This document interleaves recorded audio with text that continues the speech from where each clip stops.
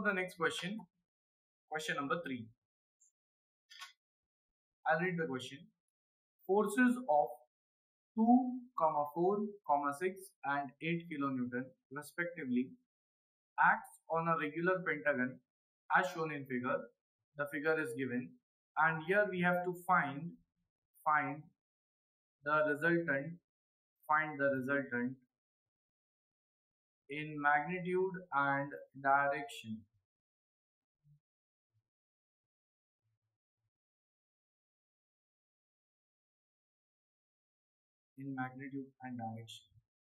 So this is the first problem in which we are seeing a regular pentagon. Before that, we have not seen such a problem. So now let us see how to solve this question.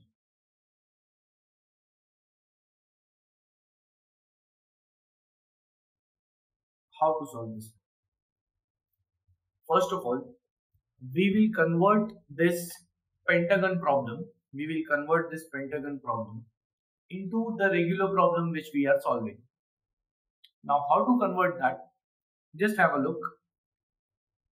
If I extend this line, this horizontal line, now we know that for a regular pentagon, the inclination with respect to horizontal, the inclination of this edge with respect to horizontal line, it is 72 degrees.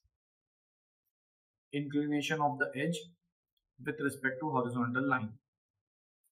Now, if this is 72, the remaining portion will be 180 degree minus 72 degree, which comes out to be 108 degree.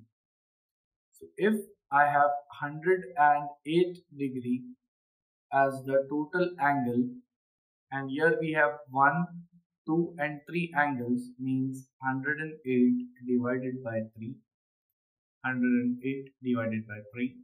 that will give me an answer of, you can say, 36 degree.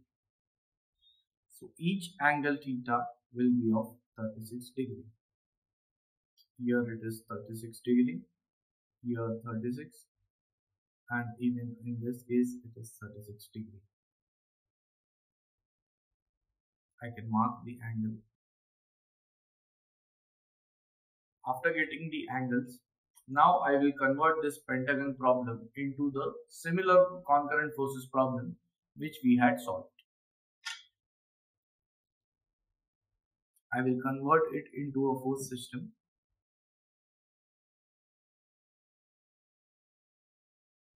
The first force, we will take this end of the pentagon or this corner of the pentagon as the origin.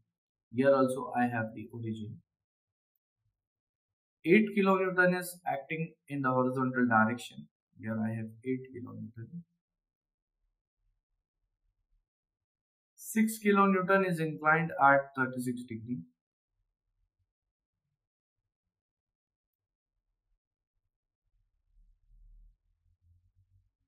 Then you have 4 kilonewton, that is 36 plus 36. It is at 72 degrees.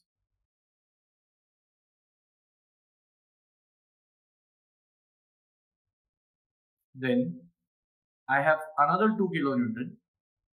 What is the total angle? 36 plus 36 plus 36. It is 108. So this 2 kilonewton is inclined at 108 degrees with horizontal. I can show the inclination. This total angle is 90. So in that, if I add 18,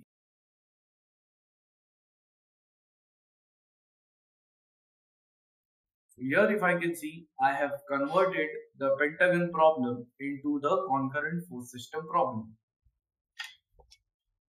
The next step would be to resolve all the forces. How to resolve the forces? 8 kilonewton is perfectly horizontal, no need to resolve it. 6 kilonewton is inclined at 36 degree with horizontal. So its horizontal component will be 6 cos 36. Vertical component will be 6 sin 36. Then here I have 4 kilonewton inclined at 72 degree with horizontal. So I'll mark horizontal and vertical component. Since here we can say that we don't have a place to write the value, so I'll write it as fx and fy, and then I'll specify what is fx and fy. Fx I will write it as, since 4 kilonewton is inclined with horizontal at 72, so fx will be 4 cos 72. 4 cos 72. Fy will be 4 sin 72. Next, 2 kilonewton is inclined with the vertical, so horizontal component will be 2 sin, यहाँ पे sin रहेगा, it would not be cos, and the vertical component will be 2 cos 18. So here I have marked all the forces, so we can easily calculate summation fx, summation fy, resultant and location of resultant. First I'll write down, since the sum of all horizontal forces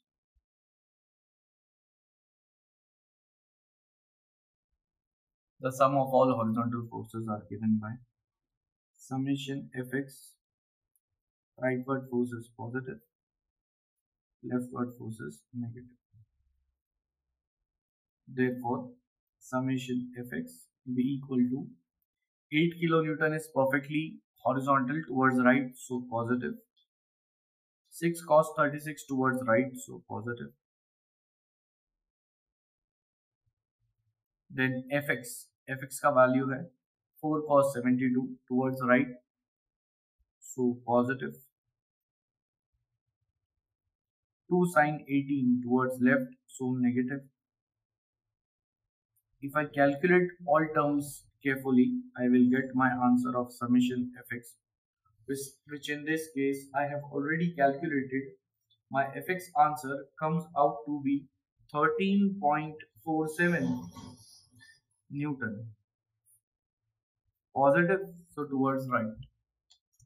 Then I will go for the calculation of sum of all vertical forces. After getting answer number 1, after getting summation fx, I will write down, similarly,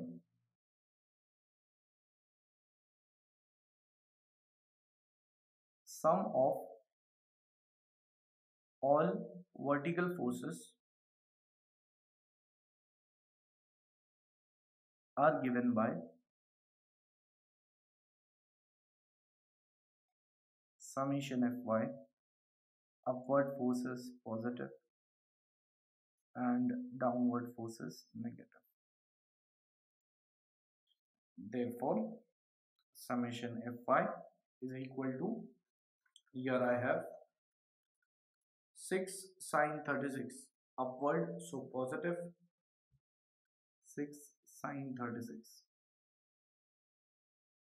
Then fy is upward, value is 4 sin 72, upward, that's why positive. Next, 2 cos 18 upward, so positive.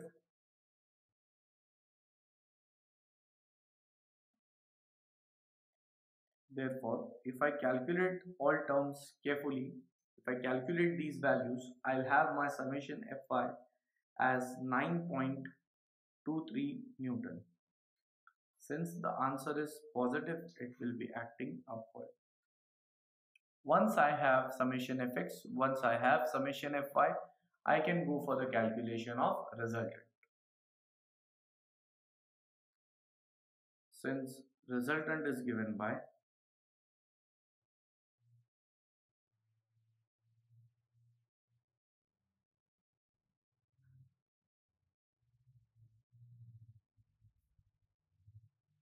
r is equal to square root of summation fx square plus summation fy square.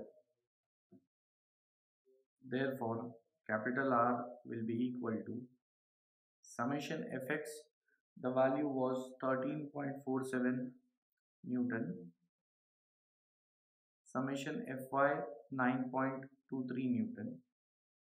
If I calculate this square root, I will have my answer of resultant as 16.33 Newton. That is my first answer. Once we have calculated the resultant, we can go for the calculation of location of resultant. So I'll say that since location of resultant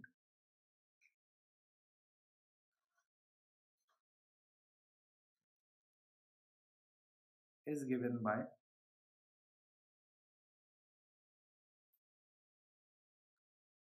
theta is equal to tan inverse summation fy upon summation fx.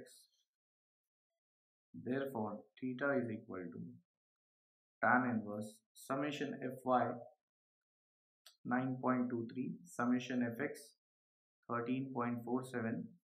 If I calculate tan inverse of summation fy, that is 9.823 divided by 13.47, my answer of theta comes out to be 34.41 degree with respect to horizontal.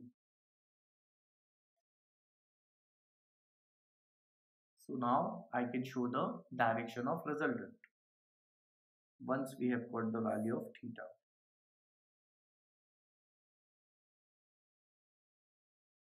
Since I have summation fx as positive, summation fy is positive, so the resultant will be in the first quadrant, inclined at 34.41 degree.